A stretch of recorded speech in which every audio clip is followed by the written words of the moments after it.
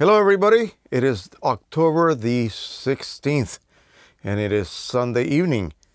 Yesterday, Saturday, we went over to my daughter's house and I did a photo shoot, which I always do every year for them prior to the holidays. And we do family pictures and group shots, candid shots of the kids and so on. So I came home and I edited all the photos. I made about 4 DVDs worth of copies of all of the photos and then took them over to the house today to give to the relatives. But I just wanted to use that as an example for the continuing saga of what that person with the Pro 100 was suffering from. In other words, he is not getting prints on paper that match his files. And of course, the only way to see his files is on a computer screen. So there's been, I would suspect, over 40 different replies to this man's question. And there's still no solution. And I'm just pulling the hairs out of my head because I know what's going on. It's just that people are just too maybe close-minded to accept the actual facts of the problem. So let me go ahead and begin with the fact that when I load a photograph, an image onto my computer, either with Photoshop, Lightroom, Qimage, which are the 3 applications that I mostly use, I can go ahead and edit. I create a black point, a white point, and then I adjust all the tonalities. Then in Lightroom, which I love to use, I adjust my color, my brightness, my contrast, making sure that I still maintain those black and white points that I originally set up, and those are locked down. They will not move. And so then I increase my saturation a little bit. I adjust my sharpness. I do all of the little adjustments that most people will do before they commit to printing. I then go to the print module and I make sure that my printer driver, whatever printer I'm using, make sure that that driver has its color management option turned off. Okay.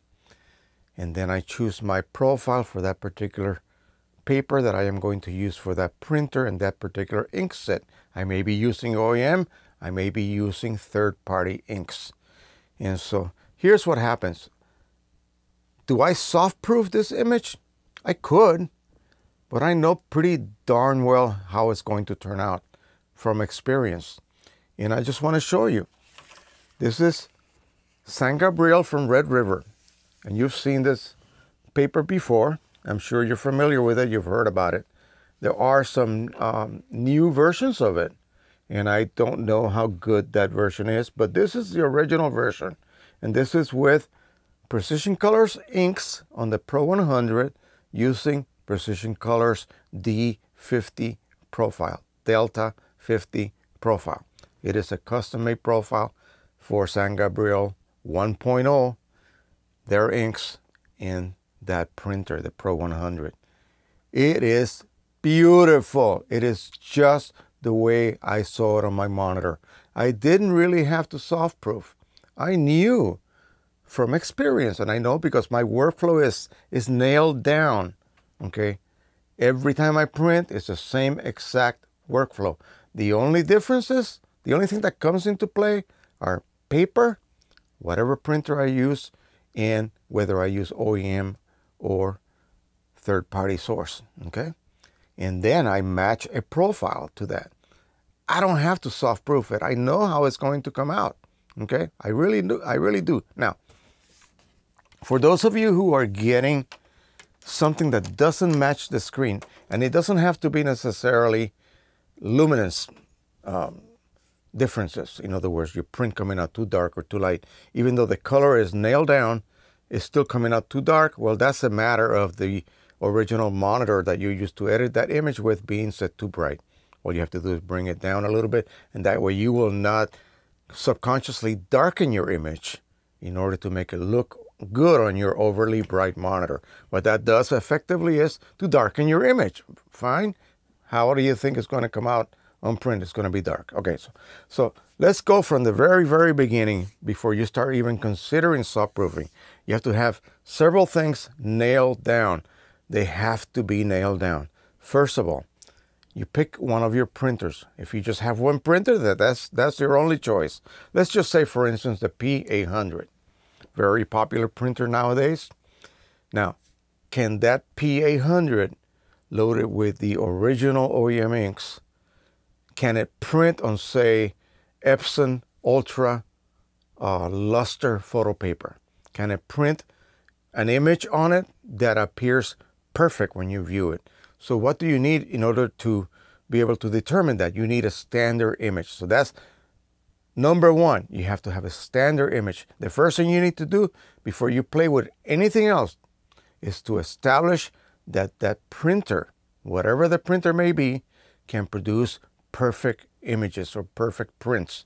From what? Not your images. From a standard image that you download from a myriad of sites. And if you want to know what those sites are, I'll let you know.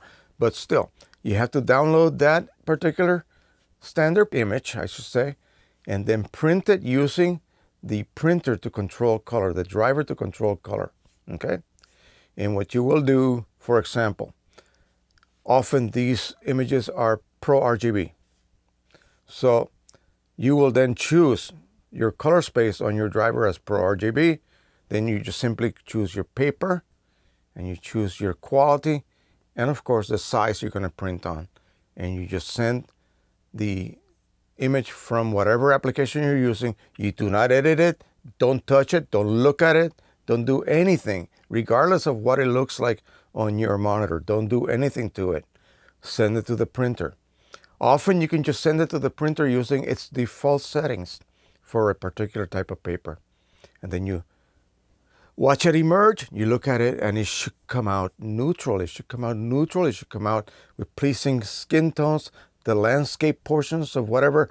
There are some test images that contain a collage of different types of images, enhancing certain types of colors, and it'll have pictures of like maybe 4 little girls, 4 little kids with different skin tones, and you will analyze that. It'll also have a ramp from pure black all the way to pure white. You will analyze that. What you're looking for is this. You're going to then use your eyes and your brain. You're going to look at that image and you're going to, or that print, you're going to say, does this look normal to me? You're going to view it under bright light conditions, okay? Not just a little 60-watt dim bulb next to your monitor. No, you got to forget about the monitor. Forget about it. Look at your print. Does it look correct? Are the skin tones normal looking? Are the colors correct? If you have a strawberry, does it look bright red like a strawberry? You should be able to want to eat it off the paper. That's how it should come out. And so once you establish by this method that the printer can indeed produce a perfect neutral print, not too bright, not too dark, neutral across the board from black to white, you will determine that by looking at your ramp and see if there's any hue changes. If it's neutral or linear all the way across, then you are good to go. That printer can indeed produce perfect prints without any other manipulation, okay? Now, of course, you have to determine that every nozzle is firing, okay? You have also calibrated your print head. In other words, not calibrated, but aligned your print head. You may want to use unidirectional printing or bidirectional printing. Either one will work fine. And you don't do anything else. You just pick the color space that the image is under or tagged with, and then you will choose your paper type, and it has to be OEM for this test, okay? OEM. And then you choose your quality and your size and your print. And then you look at let's assume that this is a test image. You will look at the test image and you will say, wow, those skin tones are perfect. That black is perfect. I see the next step and I see all the way to white and it is neutral. There's no change in hue values across the whole scale. Those strawberries are beautiful. The skies look wonderful. All of that. You will determine that that indeed is a print that you find perfect or close to perfect. Okay, that's it. Now you have established that your printer is able to produce prints from a standard image that are as close to perfect as possible. That's the biggest hurdle. Once you establish that, you're set. Now you can go to your monitor. So now that's your next variable. Your monitor out of the box will not be properly calibrated. And don't tell me about, oh, I have XX brand monitor and I have software that I can use to calibrate it. No, you can't, because you are asked to rely on your eyes to do that. And your eyes are not a good, reliable source or instrument to calibrate fine tonality. You need a HardWare Calibrator. And the best one that comes to mind, I'm sorry, Spider owners, is the X-rite photo display, I believe. No, X-rite Color Monkey display. And that's the most affordable one. It is a colorimeter, not a spectrophotometer, but it will still do a great job calibrating your monitor. Now, if you want to get later on into developing your own profiles, then you will have to cough up a little bit more money and consider the Color Monkey photo, okay? But that's for later. Okay, so now you're going to calibrate your monitor. And what does that do? That takes care of step 2, or the number 2 requirement. First was make sure that the printer can produce correct prints from a standardized image, okay? Not one that has been manipulated under any condition. So now you go to your monitor. What does your monitor need to do?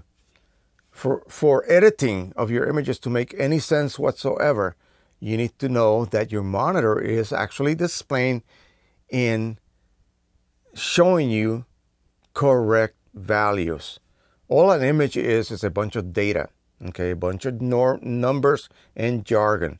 The software from your editing or viewing, photo viewing program translates that jargon into color values that then the monitor, through its little RGB phosphors, can determine or interpret what they should be. And you should have the ability to show a blackest point, meaning almost no light emanating from the screen, to the whitest point, which is the whitest white point your screen can actually display or develop and show you. So then in between there, it should be linear. Okay, now how do you achieve that? Well, that's done with a sensor that you apply to the screen, and you run the software with the Color Monkey photo, for instance, which is the one I have. There is a process that you go through. And once you are done with that process, you will arrive at a point where your monitor should be displaying colors correctly and be linear. Now, the only thing that you have to do manually often is to set your luminance level. I set mine at D80, D82M, something like that. And that's because I work in a semi-darkened room. Now, others might have to use a higher setting. But the cool thing about the Color Monkey photo is that you can actually rotate the controller, and it opens up a port on the top which actually measures your ambient illumination intensity of your room. And it will set the luminance of the screen depending on the actual editing conditions. So if you edit with the light on all the time, and say you have windows that are blocked, then that's going to be a constant ambience where you edit from or edit with. And so you have to then use that particular setting when you set up your monitor display for calibration. And it'll ask you to do that. It'll actually measure it and set the proper luminance level for your monitor. And that takes care of that.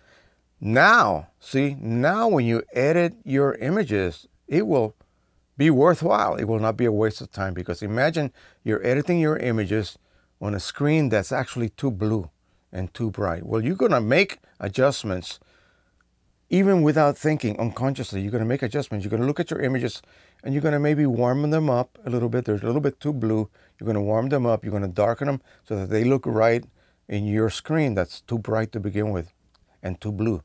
So you see, now you're introducing a bias, okay? And that bias will be saved onto your images. You're going to do file save and then put them away someplace. And then later on, when you try to print, it's going to print with a bias. It's going to print something that's maybe too yellow and too dark because you adjusted them accordingly because your monitor was not calibrated. So once the monitor is calibrated and neutral, then you have a known baseline, a standard. Your monitor now is standard, just like that standard image that you were working with initially to make sure your printer was printing correctly. So you see, now you have two standard conditions that you have met, okay? So now you're ready to edit. And so you go ahead and edit your images. They're beautiful. I did this one and it was gorgeous and I love the way it looked on my screen. And I went ahead to the print module. I loaded up Precision Colors profile for this paper and I hit print. Boom, perfect print. I knew that. I knew it was going to be perfect. Now, what if it had been a little magenta? Oh my God. Or if it had been just dull. Well, remember, I know what the printer can do because I printed that standard image. But now my particular image looks different than what I see on the screen. Uh-oh. All right. So now comes the part that's more aligned with color management, and that is the profile that you use. How do you know, okay, if that profile introduced some error to your image?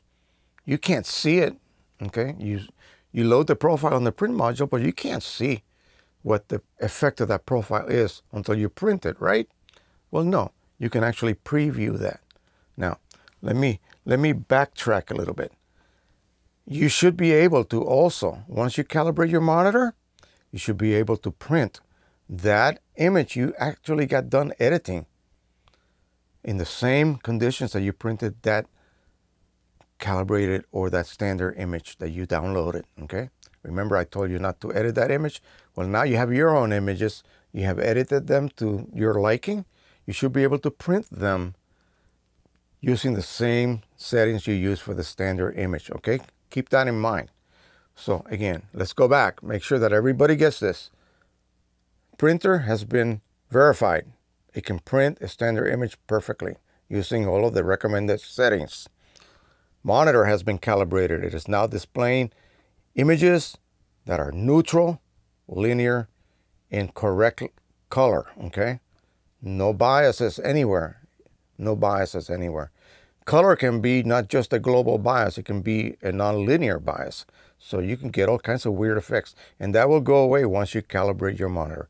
So now my private images that I'm editing, I should be able to print them without having to go through the ICC profile. As long as I'm using OEM inks, okay, I should be able to print that to an EPSON P800 using the same settings that I use for the standard image, okay? Before I get any more confusing, and it's, again, once you nail down those 3 steps, you are good to go. So remember, calibration of your printer, that means you determine that it can print correctly. Monitor calibration, okay? Now, you edit your images, you should be able to print them using the same settings you use for the standard image. But now you want to print a strange paper with other inks in either your own profile or someone else's profile. And now all of a sudden you see differences, okay? So this is where finally we got to the point where we can now soft proof. And soft proof is a functionality that a lot of the higher end image editors provide you with. And again, it's not perfect. It will not show you exactly what the print will look like, but it is a close approximation. And again, the reason I don't use it, because I already know how they're going to come out. I use it every time I test a new profile I have obtained from someone or I have made myself. That's when I test it by using soft proofing. But once I do that, I know what they're going to come out looking like. No doubt in my mind. As you can see here, I didn't even bother soft proofing that. I knew it was going to come out perfect. So that's the thing. And the process of soft proofing I'm going to do in the next video. Okay, so I'm going to actually do that on the computer, and I'll show you how to do it in Photoshop. Again, I've done this in the past, but I'm going to do it a little bit more detailed fashion. Then I'm going to show you what you can do to do that also in Lightroom and even Qimage, okay? And Lightroom is actually the best because in there you can do some little tricks that are a little bit more difficult to do on the other two applications. So let me leave you that. I don't want to burn your brains out too much. And we'll come back tomorrow and I will show you how to do that. I know I've said that I was going to do that earlier, but I've been busy this weekend. As you can see, I did about 200 shots of the family, and I had to go through all of them one by one and select the ones that were trash and keep the ones that are good. And this was one of the best ones. That my adorable little boy looking smart with his little leather jacket and behind one of his many trees in the backyard. And that's it. All right. Hope you enjoyed this video. I hope it wasn't too technical or too crazy. I tend to do that. But if you have any questions, of course, ask below. If you have any personal questions that you don't want discussed in the video comment section, go ahead and email me. You know my email, tooljoe1949@yahoo.com. TOOLJOE 1949@yahoo.com. And ask away, and I will try to do my best to steer you in the right direction and help you out with any problems or any questions you may have. All right, so thanks once again. Please share, subscribe, and like as always. And until the next time, folks, happy printing, everyone. Bye-bye.